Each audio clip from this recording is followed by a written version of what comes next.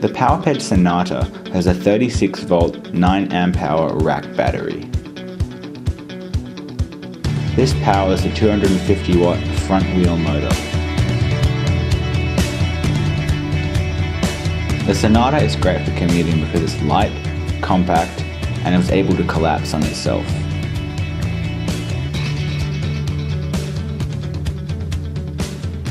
To collapse the bike, fold in both the pedals. Unclip the handlebar and fold it down vertically. Then unclip the middle of the bike and simply fold it in half.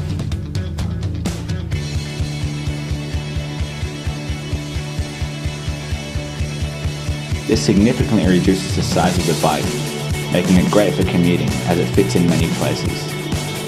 The Sonata has a 3-speed Shimano Nexus internal gear hub.